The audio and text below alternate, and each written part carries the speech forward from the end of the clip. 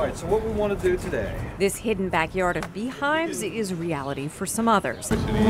Once inside, these high school students from Propel Charter School discover a problem. The queen's missing from one of the hives, so we were just trying to help the hive continue and try to see if they can make a queen from the brood that we've put in there. They did not start out with a ton of bee knowledge.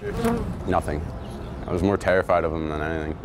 This is learning by doing. But not, studying it in a book or being forced, they're learning it because they're seeing it, they're experiencing it, they're doing things with it. Ask them anything, go ahead. You will learn the females do most of the work. The males have just one job. All they do is mate with the queen.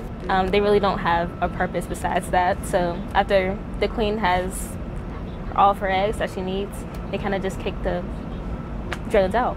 And this is the sweet end result of the whole beekeeping operation. The darker honey here was harvested in the fall, the lighter honey in the spring. They have a different flavor, and they also make some lotions and bath products with all that honey. They harvest the honey twice a year, and their products quickly sell out. I'd actually like to be a beekeeper, so it's not going to help me immediately. It's tough to get like a beekeeping job. But Duncan values the lessons learned in this outdoor classroom. It will help me get an idea of like the world and taking care of bees and the planet. And yes, they eat what they harvest. It's great. It's the nicest part of it, I think. It's rewarding. So I learned today that there are actually undertaker bees. I knew about the queen and the drones and all that, but I did not know that there are bees whose job it is to take out the fellow workers who don't make it.